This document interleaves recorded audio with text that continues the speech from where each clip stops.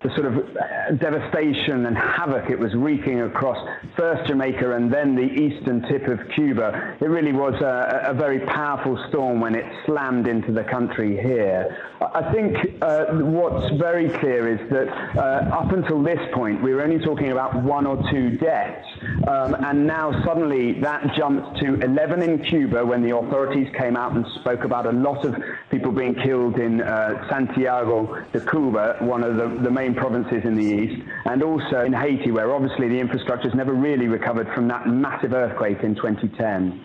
Did this catch the authorities out there, Will? I think to an extent it might have done, you know. It developed very quickly and became very powerful very quickly. So although there was a long time in which the authorities were warning for about 24 hours, saying people they needed to batten down the hatches and get ready and brace themselves, that there has been this loss of life in Cuba is obviously very serious, and I think the authorities will be looking at how that's happened.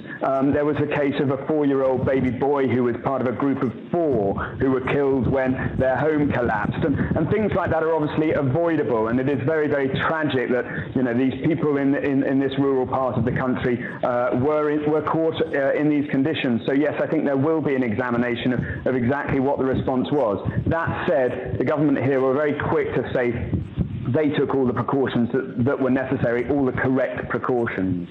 Does this mean, Will, that areas of Cuba in effect are no-go areas because the damage has been so severe?